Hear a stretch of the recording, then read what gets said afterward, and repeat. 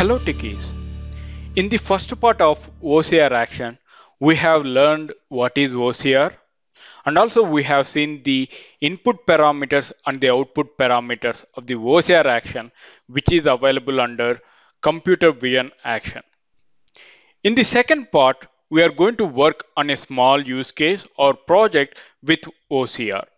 In this small use case, what we are going to do, we are going to get the files of images or bunch of images, and then we are going to use OCR to extract the data inside the image, and then we are going to write the data which we have extracted inside the image by using OCR action.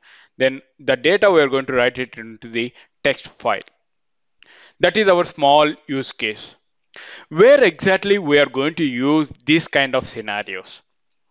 If you observe in the hospital, we are having document scanner. They will scan the document which doctor has prescribed, and then they will store these images in particular folder. It may be in SharePoint or it may be in OneDrive or wherever it may be. And then by using OCR action, we will extract the data, and then based on that, we will search the data or for the data processing, and then we will write the data into the text file for the future analysis.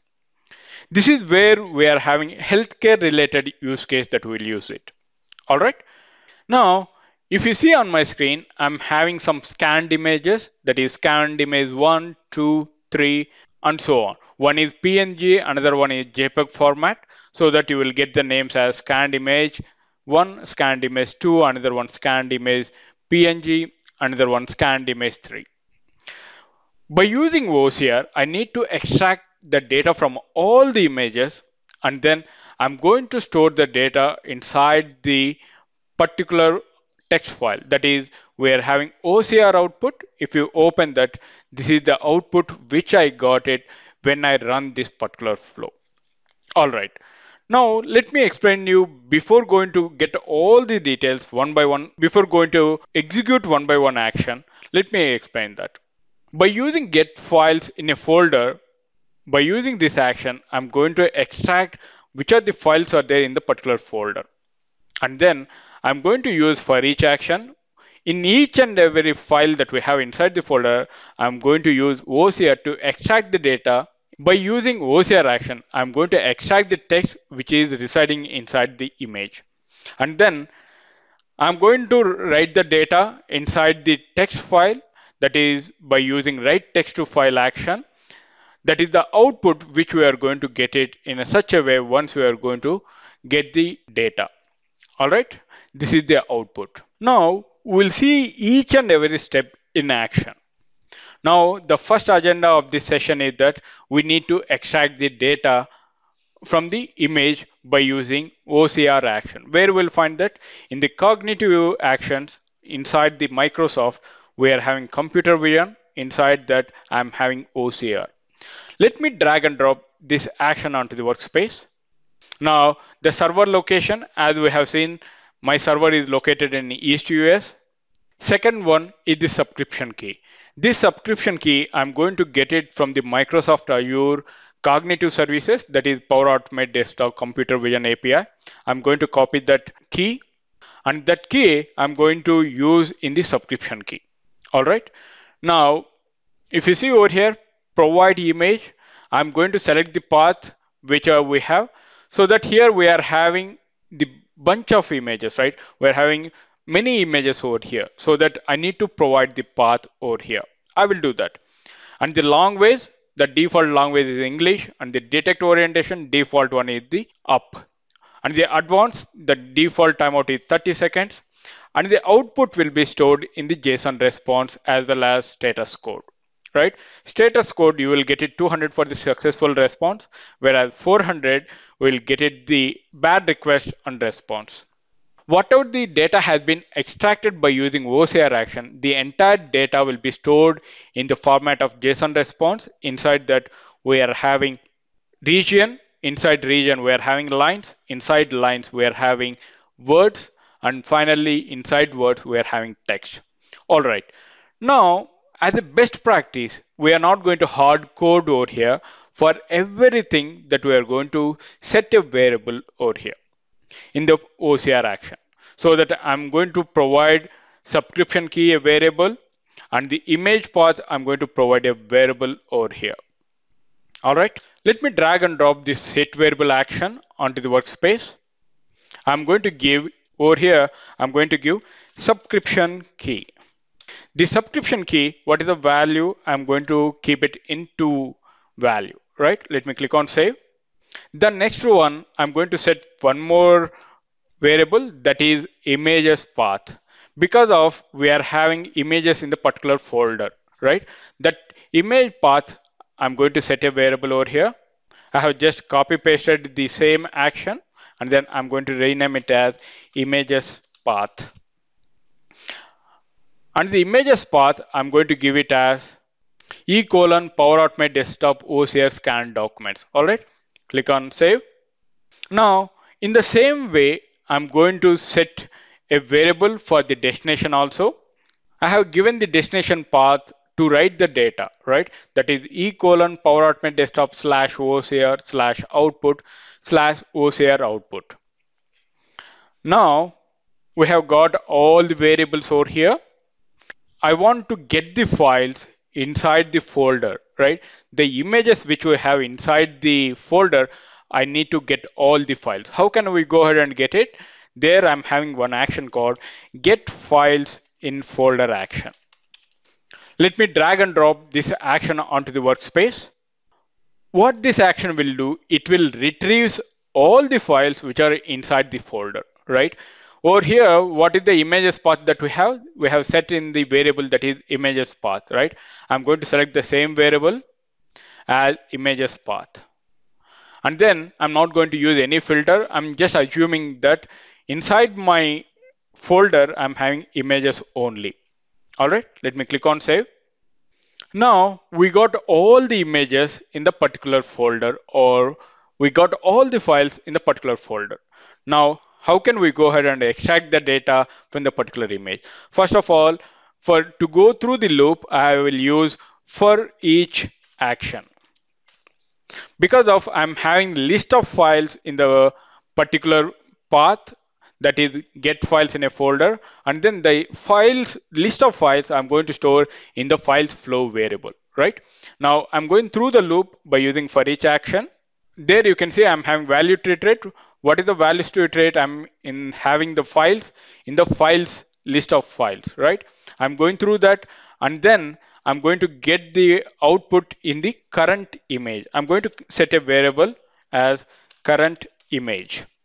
And then I'm going to click on save. Now, once we got the current image, now we have to run our OCR action, right? So that we have already used our OCR action. Let me drag and drop this action inside the for each. Now, over here, we have dragged the OCR action and we have extracted the data from the particular image. Now, we got the output in JSON response, right? The JSON's having the response in lines and words. Now, I have to go through each and every line over there, right? So that what I'm going to do, I'm going to use for each action. Now, first of all, we'll set the values over here in the OCR. OCR values, what are the values that we need to give it as an input? First one is the subscription key.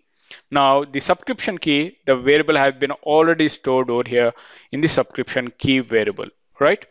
And the second one is the image file. If you see in the current image, I'm having the path, right? So that I'm going to set the same image file over here as current image dot full name. Full name having the full path dot full name. All right. Now let's click on save. Now, if you observe over here, we are going through each and every image, and then we are going to extract the data or the text inside the image by using OCR action. And by using this JSON response, which we have stored by using OCR action, I'm going through the loop to get the current line and the current word by using this for each actions. All right. We have already seen these two things in our previous session also. Now, I want to write the data. I want to write the data in the particular text file. How can we go ahead and do that? I'm going to use write text to file action. Let me drag and drop this action inside the for each of the current line. Okay. I will tell you the reason over here. Because of after reading an entire line or single line, then I have to write the data. All right. Where we have to write the data? Into the file path. Where is that file path that I'm having? I have stored inside the destination variable. Select that variable as destination path, right? Now we have to text to write. What text we need to write? We are having the output from the current word, right? I need to write that data. I will show you that. Now, if you observe, I'm getting each and every word by using for each action, that is current word in current line of words, right? But inside that, I'm having a text, right? Where I need to store that text. I want to set a variable that is original text. I will make it. For the original text, I'm going to concatenate the current word over here, which I'm going to get it. But you may ask, there is one hiccup is there. That is, how can we set a variable as blank? Now, once again, I'm going to select one more set variable. Let me drag and drop this set variable action onto the workspace. There, I'm going to set the variable name as original text. And then you have to provide some value over here in the two. If you don't provide the value, then in that case, it will throw an error. See, you can see the error over here. Set variable parameter 2 cannot be empty. How can we save the value or the variable as empty? In that case, we'll simply give percentage. Inside that, we'll give single quotes. This is the way how we are going to provide the empty text for the particular variable. All right. Now let's click on save. Now, once again, I'm going to use set variable over here inside the current word. Over here, I'm going to set a variable as the original text. Inside the original text, I'm having, inside that, I'm going to select original text. Along with that, I'm going to concatenate with the current word of text, and then I'm going to store in the final original text or full word, full original text I'm going to give it. All right. Now let's click on save. Now this entire original text, I'm going to write it into the write text to file. So you can see over here, what is the text to overwrite? I'm going to give it as full original text so that it will be writing the entire line of words. Over here, I'm going to give append new line over here. If file exists, in that case, what I have to do, I'm going to append the content. All right. Now let me click on save. Now, if you observe over here, we are almost done with our flow. Now, we have to do one thing over here. If you see, every time I'm going to write the data into the write file, once the entire line has been completed after reading each and every line. Now, I have to set the full original to blank once again because of every time that we are going to make it as a blank, and then we have to append the text over here, right? So that what I'm going to do, I'm going to make it full origin text as blank after writing the data to the text file. Now let me make this full original text as blank by giving single quotes over there. Let's click on save. Now our entire flow is ready to extract the data from the images, and then by using OCR, we are going to read the data inside the images, and then by using write text to file action, we are going to write the data into the particular text file. All right, this is our entire flow. Now let me explain once again. By using OCR action, I'm going to extract the data inside the images. Now I'm having n number of images in my particular folder on my local desktop, so that to get all the files inside the folder, I'm going to use get files in a folder. By using this action, I can retrieve the files in the folder, and then I'm going to store the list of files in the files flow variable. To loop through these files, I'm going to use for each action, and then each and every image I'm going to store in the current image. And then I'm going to use OCR action. By using OCR action, I'm going to get the response as JSON format. In the JSON, I'm having regions, lines, and words as an output. And I'm going through for each loop for the current item, current line, and also I'm going through the loop for each and every current line to get the current word. And then I'm going to get current word of text, and then I'm going to set the value to full original having original text along with concatenating with the current word, right? Once I read the entire data and I have stored inside the full original text, I'm going to write the data to the text file by using write text to file. And once writing has been completed, then I'm going to set the variable once again full original text to blank. And then it will go through the process, and then finally we will get the entire text inside the images into the destination path which we have given as a text file. Over here, I'm going to make a small change. Set variable, I'm going to set the variable full original text to full original text, comma current word. I'm going to make this change over here. Now, if you see on my screen, I'm having the images to extract the data by using OCR. And then these images data we are going to store inside the OCR output. There you can see I'm having the OCR output text file as blank. And let's run the flow to see the output. Flow execution started. There you can see it is going through each and every line.